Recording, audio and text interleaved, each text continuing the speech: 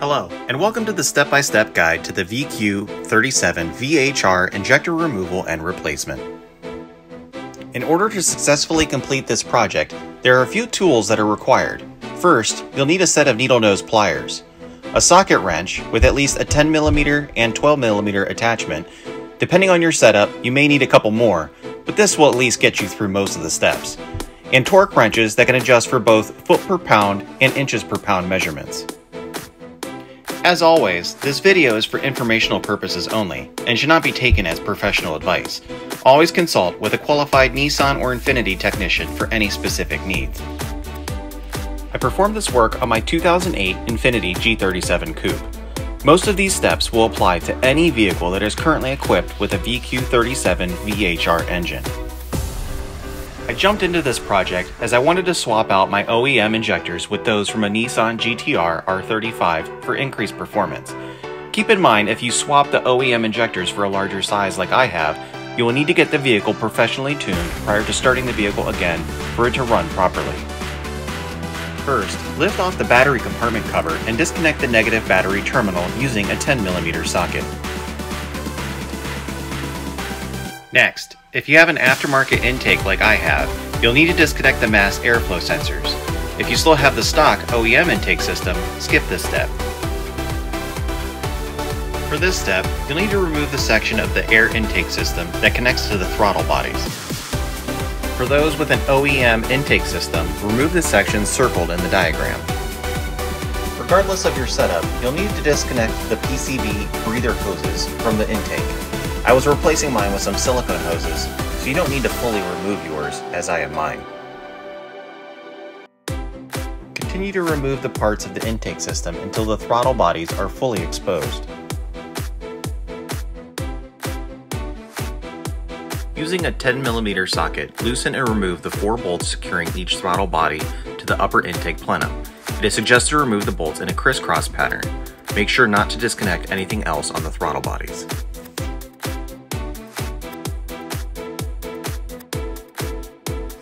At the front of the intake plenum, remove the PCV hoses with needle nose pliers.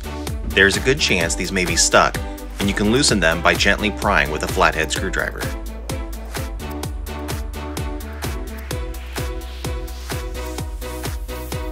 You will need to disconnect the evap hoses attached to the plenum just behind where the throttle bodies were located.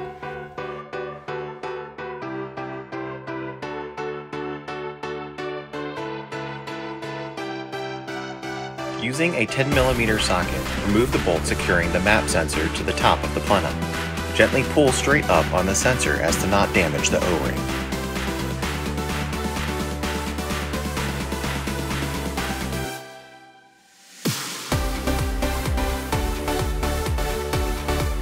Using needle nose pliers, disconnect the brake booster hose located at the rear of the plenum.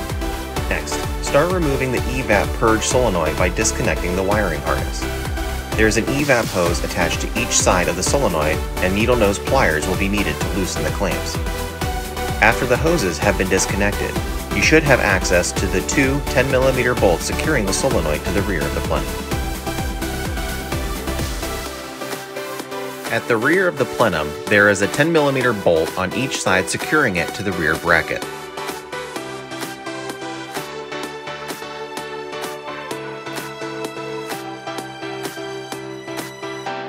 There are 2 12mm nuts securing the plenum to the intake manifold studs on the front and rear, and an additional 6 12mm bolts in between. Use the diagram on the screen to remove the nuts and bolts from the plenum in reverse order than the sequence shown in the image. Once removed, you'll be able to lift the intake plenum off the manifold.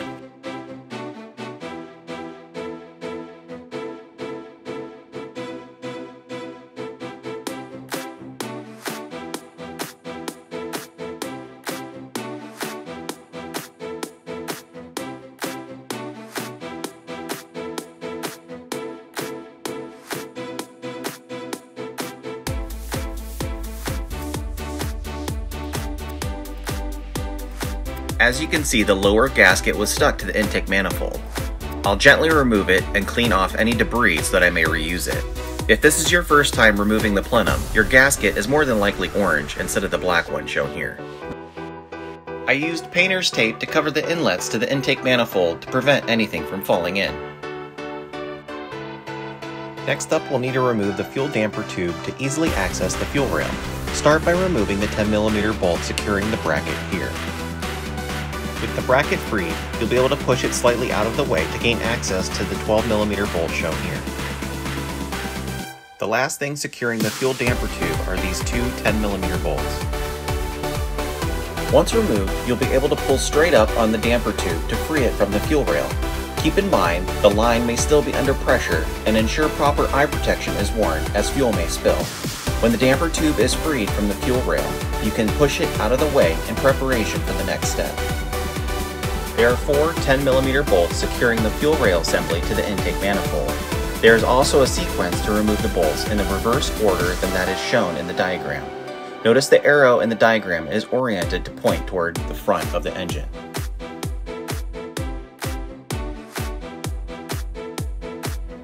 Carefully lift the fuel rail assembly straight up as to not damage the O-rings on the injectors in the event they can be reused. When the fuel rail is freed, you can pull it gently forward to access and disconnect the wiring harness at the rear.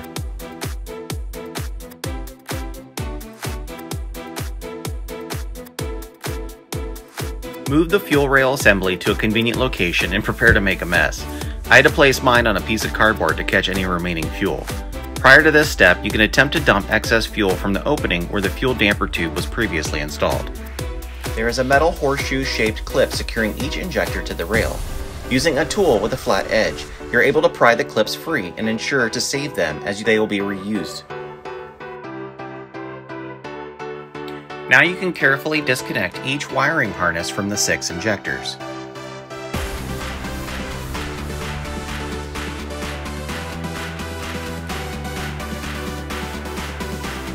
Once disconnected, gently pull straight down on each injector to free it from the rail and not to damage the O-rings.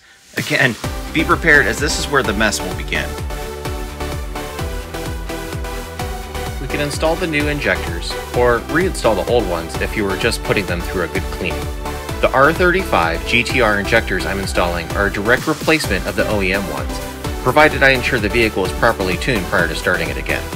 Other injectors may require specific adapters in order to properly install them. Please make sure you're referencing any material included with your new injectors. As the injectors were slightly used, I'm installing new O-rings to give them a fresh start. If you're also installing new O-rings, make sure the green colored O-ring is placed on the end of the injector that goes into the manifold and the black O-ring on the end that goes into the fuel rail. To ensure the injectors are properly seated during reinstallation and the O-rings aren't damaged in the process, I used a small dab of T80 emulsion temporary rubber assembly lubricant. Make sure the correct end of the injector is installed into the fuel rail and that it is oriented to reconnect the wiring harness.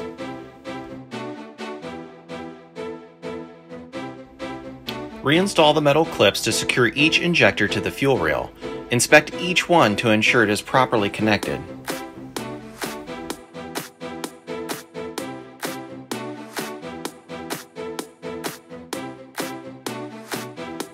With the fuel rail assembly back together, we can reinstall it to the intake manifold. Place small amounts of the T80 emulsion lubricant on the green O-rings to prevent damage. Reconnect the wiring harness at the rear of the fuel rail, and gently and evenly press down on the fuel rail to seat the injectors into the intake manifold.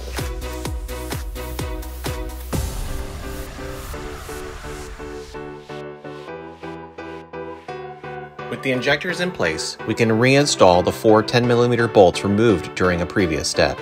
There is a specific torque sequence that needs to be followed to ensure everything is properly seated.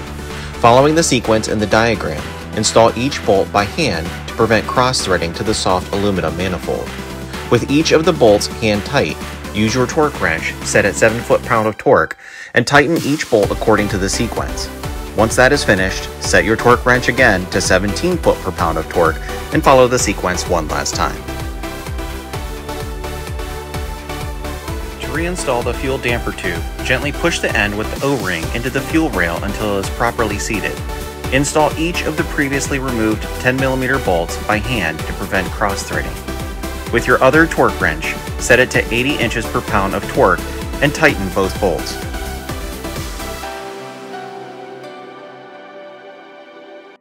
Reinstall the 12mm bolt at the other end of the fuel damper tube and tighten it to 16 foot-per-pound of torque. Lastly, reinstall the 10mm bolt previously removed from the bracket sitting atop the fuel damper tube. I wasn't able to find the torque spec for this bolt, so just tighten it, but not overly tighten. When reinstalling the upper intake plenum, line up the hole in the front of it here, as well as the one in the rear, with the two studs on top of the intake manifold. Make sure the lower gasket has been reinserted onto the underside of the plenum and is cleaned of any debris. Place the intake plenum on top of the intake manifold and ensure nothing has been pinched or is otherwise in the way. Using a 12mm socket, reinstall the 2 nuts and 6 bolts to secure the intake plenum to the lower manifold. Follow the sequence shown on the diagram and tighten each one to 14 foot-pounds of torque. At the front of the plenum, reconnect the 2 PCV hoses. Reconnect the evap hose on the side opposite of the battery compartment. Reinstall the 10mm bolt to the rear bracket and tighten to 80 inches per pound of torque. Then carefully reinsert the map sensor as to not damage the O-ring and tighten that bolt to 62 inches per pound of torque. Moving to the other side of the plenum, reconnect the evap hose. Reinstall the 10mm bolt to the rear bracket and tighten to 80 inches per pound of torque. Now we'll reinstall the evap purge solenoid. Start by placing it into position and tighten both the 10mm bolts to 8 foot-per-pound of torque. Next, re-secure the evap hoses on either side of the unit, and finally, reconnect the wiring harness. Once you're finished reinstalling the evap purge solenoid, reconnect the brake booster hose at the rear of the plenum. Before reinstalling the throttle bodies, ensure the gasket is properly seated and cleaned of debris on both sides of the plenum. Then, using a 10mm socket, reinstall the 4 bolts securing each throttle body to the plenum using the torque sequence shown in the diagram. Tighten each bolt to 75 inches per pound of torque. Reinstall the components of the air intake system that were removed at the beginning of this project. Everything should now be buttoned up and good to go. Don't forget to reconnect your battery and take the vehicle out for a test drive. If you feel these how-to style videos are helpful, and if there are other types of DIY installs you'd like to see, be sure to let me know in the comments. If you guys like this video, make sure to like and subscribe.